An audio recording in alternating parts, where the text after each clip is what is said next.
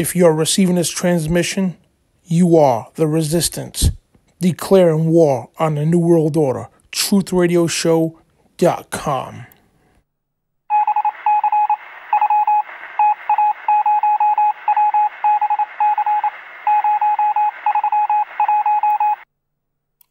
And welcome everybody to TruthRadioShow.com. I'm Dan Bidondi, and welcome to this in-depth comprehensive study of the Bible, 2 Corinthians chapter 4. So if you missed chapters 1 through 3, please stop right here, go watch them, and come back to this one because you won't understand what's going on.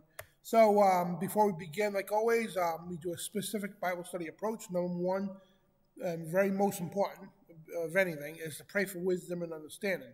So if you want to join me right now in a prayer.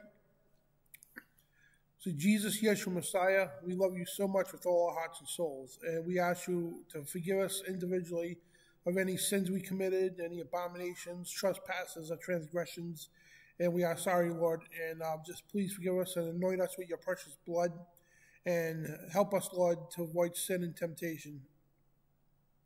And Heavenly Father, we come before you again to once again ask you for divine intervention and to have your beautiful Holy Spirit, have him write your word upon our hearts today, 2 Corinthians chapter 4 today.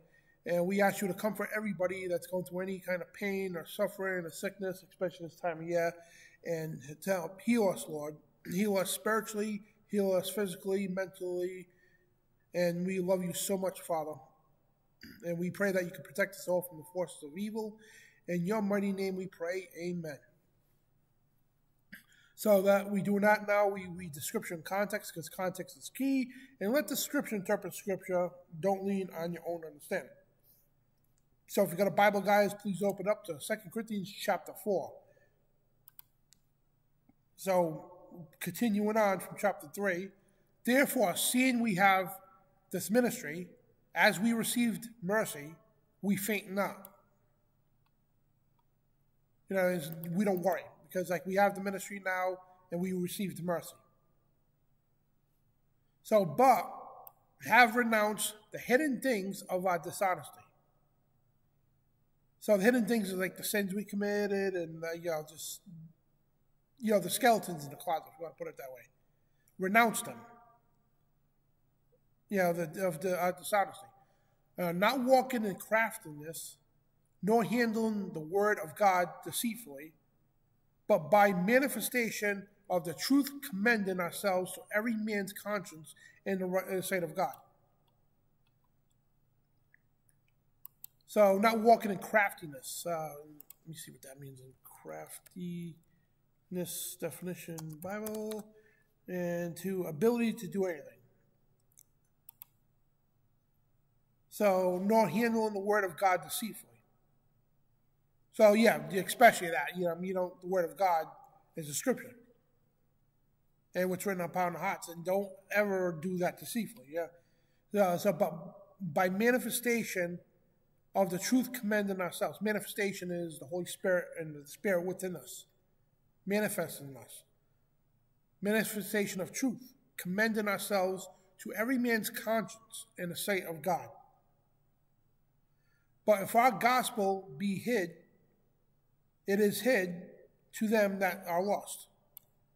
So, if you're not living in the Spirit, if you're not walking in the Spirit, right, you're hiding it, it's going to hide to other people, right? So if somebody says, oh, that guy, he's always, good to people, kind of people and all that. But if you're not showing the glory of the Lord, it's not shown to them, the people who don't believe, right? Or the unbelievers, whatever. That don't know any of this stuff, right? So if you're constantly, doing these good things to people and all that, glorifying the Lord, it's going to be revealed to them. Oh, wow. Let me give this Christian thing a shot. And whom the God of this world has blinded the minds of them which believe not. So who's the God of this world? And look, check this out, right? I want to point this out. Now, this is really cool because I can use this for so many examples. So you got people out there, you got New Agers, you got people in the occult, you got people who just mock the Bible to say, oh, well, there's many gods. And then you tell them, no, there's only one God. Well, your Bible says there's other gods. No, the Bible does not say that. Then they'll show a verse just like this. And you simply point out to them, right? If you notice the word God right here in this context, the God of this world is Satan. The Bible makes that very clear, right? Notice, take a good note at the word here, God, right? Notice it's not capitalized. And I brought this up, I got to bring it up all the time for new listeners and everything else to keep our memories refreshed. Because they're very deceitful, these people. And I understand a lot of people say, well, they are right because the Bible does say gods and God, you know that. It's like, no, if you paid attention. If you notice, right, you see the word God, gods, and Lord. We're referring to other people other than God and Jesus. Notice how they're not capitalized. When you see the word God, gods, goddess, or Lord, referring to anybody else but Jesus Christ and our Heavenly Father, they're always lowercase. And anytime you see the word God or Lord capitalized, it's always referring to God and our Lord and Savior Jesus Christ. Because simple terms, that if it's not capitalized, it's referring to a false God, a false Lord. Capitalized is referring to the only one true God, the only one true Lord. And you'll never see a true goddess because there ain't no goddess. I don't think the Bible mentions that. Anyway, but yeah. So just always be wise with this because these New Ages, these deceivers out there know the Bible. Some of these people know well enough to know to trick people like this. So the God of this world isn't saying that he's Satan's God. No, not at all. But he is pointing as God of this world, but not God in the case of being the Heavenly Father or anything like him. But in whom the God of this world blinded the minds of them which believe not. And you see this all the time. Satan blinds people's minds. Especially, unbelievers. Lest the light of the glorious gospel of Christ, who is the image of God, should shine unto them. So perfect example right here. Boom, right there. Perfect example when you come across one of these people. Oh, yeah, it talks about the gods, right? Look at the difference. Why is the word God with a lowercase here and the word God with a capital here? It's not a typo. It's not nothing like that.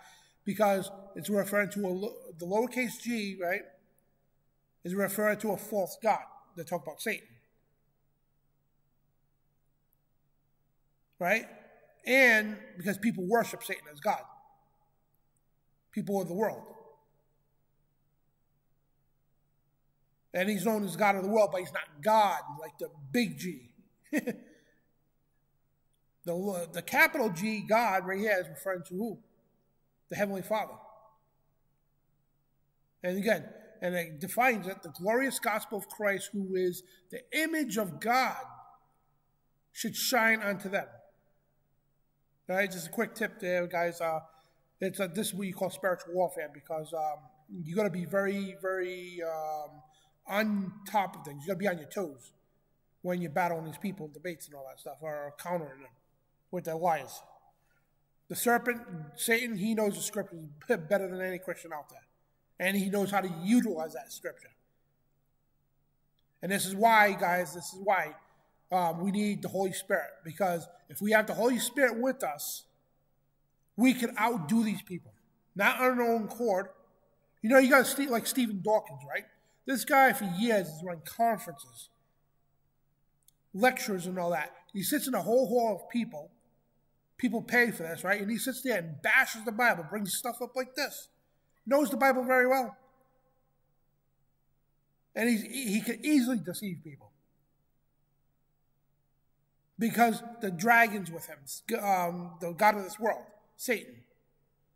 They work through those people. They know it very well. So you're not going to outwit them on your own. You need the Holy Spirit to do that. The Holy Spirit working through you, you could put people like him to shame. You could put Satan to shame. On your own accord, you're not going to be able to do that. Just want to point that out. In the last chapter, we showed about the Holy Spirit having it written upon your heart. So if you have the Holy Spirit, have the Word of God written upon your heart, even Satan himself is not going to fool you. Without the Holy Spirit writing the Word upon your heart, Satan himself is going to outwit you.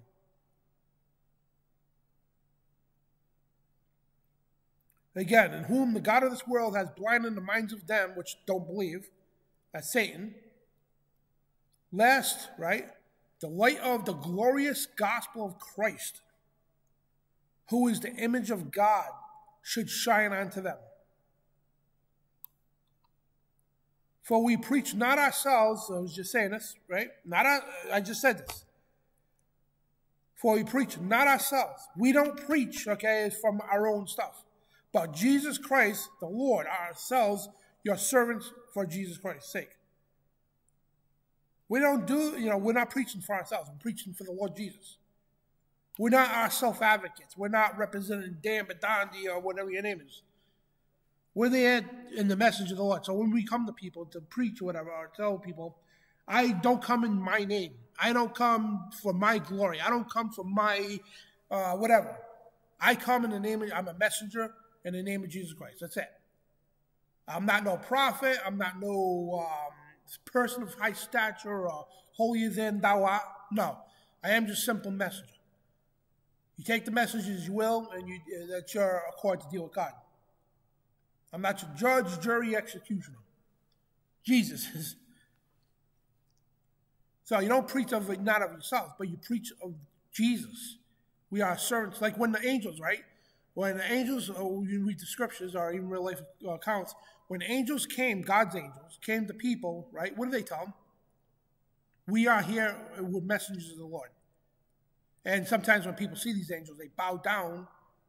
It's written in the scriptures, so they bow down to them, and the angels told them right away, no, get up. Don't bow to me, don't pray, anything like that. I am just a messenger from the Lord. And at times, so, when we go out and witness to people, whatever the case, or we teach the Word of God, people for a tendency, Christians, they'll look up at you with high regard. And when you have a big ministry, this happens to everybody just about.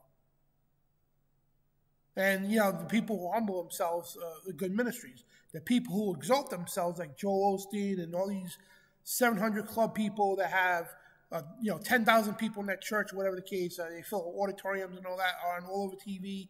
They are glorifying themselves. They're not servants of Jesus Christ. They're servants of their own. We always must humble ourselves. Because even times when people come up to me, they look up to me like high regard. I'm like, no, don't do that. And I got to keep myself humble as well. Because all we are is servants of the Lord. That's it. Nobody to be recognized, special recognition. We are just servants of the Lord. Any special recognition and all that should go to Jesus Christ. Plain and simple. For God, who commanded the light to shine out of darkness, has shined in our hearts to give the light of the knowledge of the glory of God in the face of Jesus Christ. Again, here we go, like the last chapter, right? In our hearts. Shine in our lights, our hearts. It's written upon our hearts as well. If we have the Spirit of God, the knowledge of God written upon our hearts and shine in our hearts, we can give the light of knowledge to people. Without that, you're not going to, you can go to seminary school, like I was just talking about the last chapter. You can go to seminary school, you can go to college and all that stuff, right? Yeah. You're not going to have that light. You're not going to have that Holy Spirit's knowledge and wisdom, You don't have the spiritual applications without the Holy Spirit. So, but we have this treasure in earthly vessels, that the excellency of power may be of God and not of us. Earthen vessels, not earthly, I'm sorry, earthen. So I always, let me see what earthen vessels means.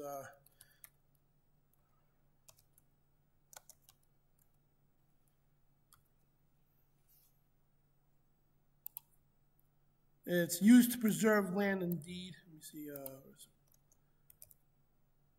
Bible meaning. Denotes a plenty of abundance of things precious and valuable. All right, so that puts, you see, I almost messed up because I just said earthly vessels. So I was thinking things of earth, like treasures of the earth and all that. So this is why it's important to really take your time and understand this, because if I would have skipped over that, that would have just deframed the whole meaning of this verse. Because when the Bible says that don't store treasures up in the earth because they rust and mold and whatnot, and thieves steal it. You store your treasures in heaven. So that's what I was thinking of. So now I stop myself and it's like, no, it's earthen, not earthly, earthen vessels. The whole different meaning. That's why you need to no shame in looking over it up. So earthen vessels is plenty and a bunch of things precious and valuable. So, but we have a plenty of abundance of things precious and valuable in earthen vessels, right? That's what that is. That the excellency of the power may be of God and not of us. So these earthen vessels are power, treasures of the Lord that gives you, right? It's not gold, silver, anything like that, money or whatever. It's nothing like that. It's spiritual. That the excellency of the power may of God be of God and not of us. We are troubled on every side, but not distressed. We are perplexed, but not in despair. Persecuted, but not forsaken. Cast down, but not destroyed. So he's showing you, right? Here on the earth, the world troubles us on every side, but we're not distressed, right? The world purposely makes us perplexed, but we're not in despair. The world persecutes you, right? But you're not forsaken, because this is God. You see what's going on? God's not despairing you. He's not forsaking you. The world casts you down, but because of God, you're not destroyed. Always bearing about the body of the dying of the Lord Jesus. But I'm saying that the life also of Jesus might be made manifest in our body.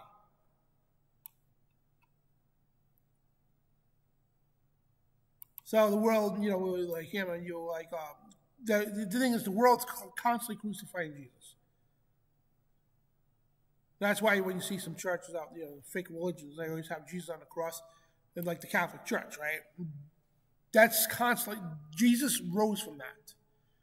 Jesus was taken off the cross and rose from the dead. To have a cross with Jesus on it, guys, number one is a second commandment violation. It's idolatry.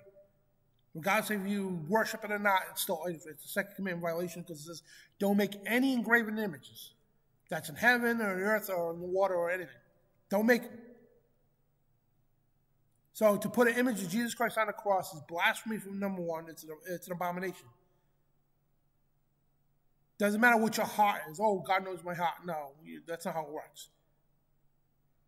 To have Jesus Christ on the cross is constantly crucifying him. He's rose from that. He's got victory now. So you're always bearing about in the body of the dying of the Lord Jesus, right? But that the life is also of Jesus might be made manifest in our bodies. So he had victory at the cross. Rose from the dead, and he's off that cross now. And him is now manifest in our bodies that believe in him. Not saying that we are like Jesus Christ or we have powers like Jesus Christ, because we got people who take that way out of context. It's not saying it. Because they say, these new ages, the Bible says that, God is in us. We are made in his image. Doesn't mean we're God's. Doesn't mean we're Jesus. Or anything like Jesus or God. Jesus might be made manifest in our body. Doesn't mean we're Jesus ourselves.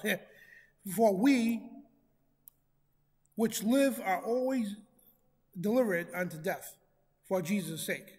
So on the earth here, the world wants to deliver you to death all the time for Jesus' sake. Because they persecuted him first. Remember they said they hate him first? Jesus said this, and he said they're going to hate you too. They're going to persecute you too.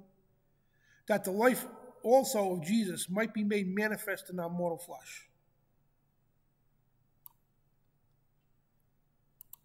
And again, it doesn't mean with Jesus. He manifests in us, and that's why we're persecuted and everything else, for his sake. Which is a good thing. It means you're doing your job. So then death works in us, but life is in you. So we get what this is saying? The world wants you dead, all right? The world hates you because the God of this world is who? Satan. As we just read, right? Verse 2. 4, I'm sorry. So the death works in us, right? It works in us, but life is in you. And what's that life? That's Jesus Christ. John 3:16. You know, God so loved the earth that whoever believes shall not perish but have everlasting life. And it's in the spiritual sense, by the way. Doesn't mean you're not going to die, because every man's appointed to die once. But you go into the second life, eternal life, if you believe in the Lord. So we have in the same spirit of faith, according as it is written. So again, that word as it is written. So you wouldn't know what that means or whatever, anything like that, if you didn't know the Old Testament. So we're having the same spirit of faith. Same spirit of faith. According as it is written, I believed and therefore have I spoken. We also believe and therefore speak. Knowing that he which raised up the Lord Jesus Christ shall raise up us by Jesus also. I just butchered that, sorry guys. So, yeah, so because what happens when I read this is old English and I try to rephrase it, which I probably shouldn't do, but so you understand it. So knowing that he which raised up the Lord Jesus shall raise up us also by Jesus, and shall present us with you. So the Lord, Heavenly Father, raised up Jesus Christ. Right? We all know that. He resurrected from the dead. So also know that he's going to raise us also by Jesus, because of Jesus. And we will be present with Jesus. For all things are for your sakes, that the abundant grace might through the thanksgiving of many rebound in the glory of God. So everything for our sakes, right? That the abundance of grace through the thanksgiving of many rebound to the glory of God. Grace was offered to us at the cross. Salvation, right? For which cause we faint not, but through our outward man perish, yet our inward man is renewed day by day. So really contemplate on this for a minute here, right? So for which cause us not to faint, right? Which, you know, to faint could be many things, but faint is like give up or whatever the case, you know, pass out. It means different things, but through our outward man perish, right? So our body, our flesh is going to perish. But the inward man, that's the spirit, is renewed day by day. Who you are inside is renewed day by day. We get old, our bodies change, and they start, and they're going to die. But our inward man is renewed day by day. For our light affliction,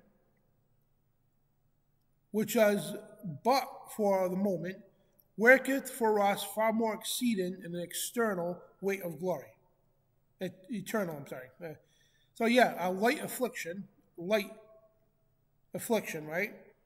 which is but for a moment, works for us as far as more exceeding an eternal weight of glory.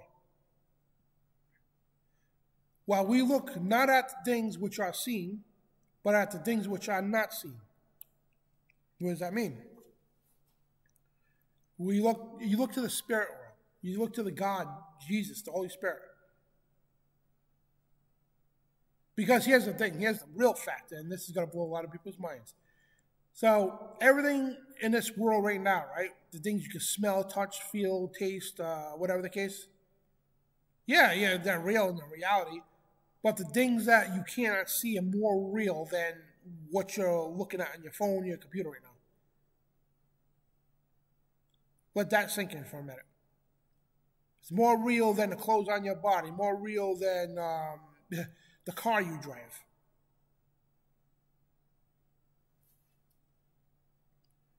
Now, I'm not saying we live in a simulation or anything like that. Don't get me wrong with that. So I'm just saying we're supposed to look at the things which are not seen. That's the spirit. Because it goes on to say, for the things that which are seen are temporal. In other words, everything here you see, when the clothes I mentioned on your body, and the car you drive, the computer, tablet, iPad, or phone you're watching me on right now, all these things are temporal. They're going to one day end up in the junkyard, decomposing, whatever the case, right? But the things which are not seen are eternal. Okay? You get what this is saying. So he said, don't look at the things that which are seen, but at the things which are not seen. And obviously you got to look, I got to explain stuff because sometimes people just go above and beyond like this ridiculous. And I'm trying to be nice about that, but these people just take it to a whole new level. The Bible here is not saying, okay, that, not to drive a car or, whatever, you get the point. But yeah, you go about your life and everything else, absolutely. But what you're supposed to do is look toward the afterlife, look toward the Spirit. Look for the Holy Spirit for guidance. Things like that. Look for the stuff in the spiritual realm. Store your treasures in the spiritual realm. Yeah, people just like harbor money away and everything else. No. You're supposed to store your treasures in heaven, the spiritual gifts. Those don't rust. Those don't rot away. Thieves can't steal. For the things which are seen are temporal. So everything we got today, as I mentioned, right, eventually it's going to go away. Somehow, some way, it's going to go away. Something's going to happen to it, whatever the case. It's all going to go away. Everything you see in the world eventually is going to go away because God's going to make a new heaven and earth. Everything, doesn't matter what you have, jewelry or whatever the case. Everything is all temporal. But the things that which are not seen are eternal. That's your spirit. So your body, go look in the mirror right now, right? Take a look in the mirror or your selfie cam. That's temporal. Your skin, bones, teeth, your face, your whole body's all temporal. The spirit is eternal. And it's only through Jesus Christ, by the way. So I want you guys go ponder on this. I take your time, read the scripture. Like we said, don't take my word, anybody else's word for it. Read it for yourself. Just really take your time to read this, guys. This is why it took a half hour to read this, because I wanted to really pull out the meat and potatoes of the Bible. 18 verses, heck, you could have read it in maybe 2 minutes, not even. But you don't learn nothing doing that. You really need to contemplate and really understand what these things mean. Then you fully grasp and understand what the scripture is saying. So check me out, truthradioshow.com. It's our one-stop website. And we got, YouTube, Rumble, and we got a backup YouTube and all that good stuff. So, so if you want to know where we'll be broadcasting for certain shows, always go to truthradioshow.com. And the show of what we're doing currently, or the next show, whatever, it's always going to be linked up on the website. So all you have to do is click, you can actually watch it right off the website. So please go check that out. So thank you for tuning in to this in-depth comprehensive study of the Bible, 2 Corinthians chapter 4. And we will see you for chapter 5, God willing. So love you all. God bless. Shalom. And you are the resistance.